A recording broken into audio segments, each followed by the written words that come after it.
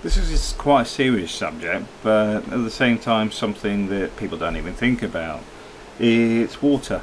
In the Philippines, you may not have noticed, even if you've been there as a tourist, because people have large water tanks like the one in this image.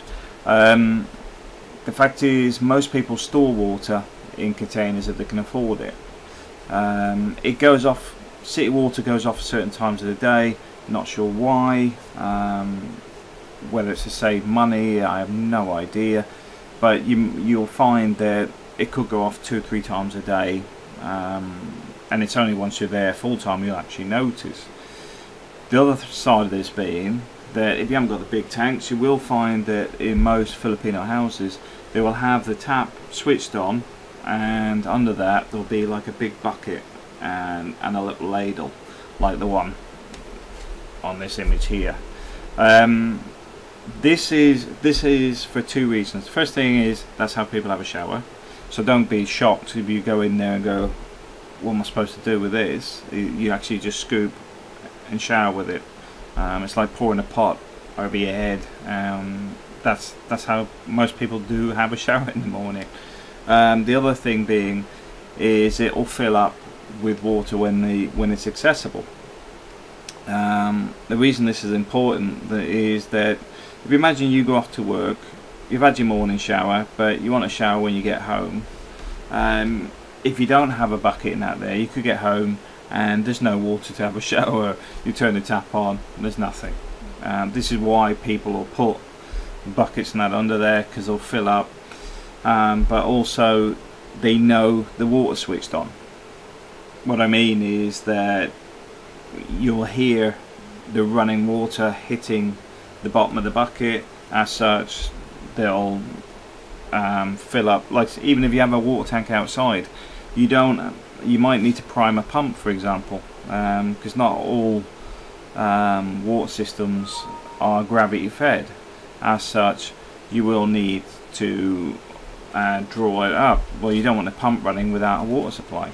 So this is why having the bucket there is important, because it lets you know that the water's back on. So that's the basics of it, on it. The next thing is the water's not drinkable. I highly recommend not drinking it at all. As you'll see on this image here, we even have filters at the end of the tap, because we have stones and stuff come through the water system. So if you're getting stones, imagine what bacteria gets through there as well. You don't know what's in the water system. This is why this is only for washing. Do not drink it. The water containers are pretty big. You buy about 3 of them for 100 pesos, and that'll probably last a couple a month. So 100 pesos a month for a drinking water isn't bad. Also, the drinking water is the same water that's come from the deep wells and whatever, but they've gone through a filtration system. I'm not arguing with anybody over how good is the filters or whatever. It all depends on what filters are being used. I know some of them are like 26 stages and all this sort of stuff. I'm not an expert on water filtration, but what I will say though is be wary of some of the stuff in the water. Like I said, don't drink out the tap water. When I was on Negros Island, there is mangoes on plantations up in the hills. They put chemicals into the ground which is actually killing the fish in the rivers, and also damaging some of the lower lying rice fields and stuff. They've got problems there because of the chemicals being pumped into the water by the guys that do the mangoes on the top. So there is stuff in that water that is not drinkable. Some of it I question if it's stuff you even want to get washed in, because you don't know what's in it at all. But those are things to be aware of. Now, one of the things I would recommend doing is, I've mentioned before about we put our water tank about 20 foot in the air. Now, back when we were originally looking at water heating, it was very expensive to get a solar water heater. but I have seen several now at seriously cheap prices. When I say seriously cheap, about 20,000 pesos, which for a family's use is reasonable. An electric shower is 4.5, 8,000 pesos.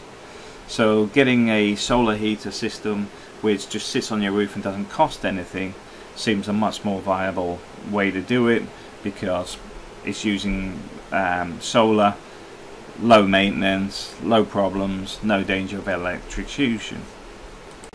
Now if you do run out of water, there's always the hand pumps. You'll find them all over the place. Even people use neighbours' ones.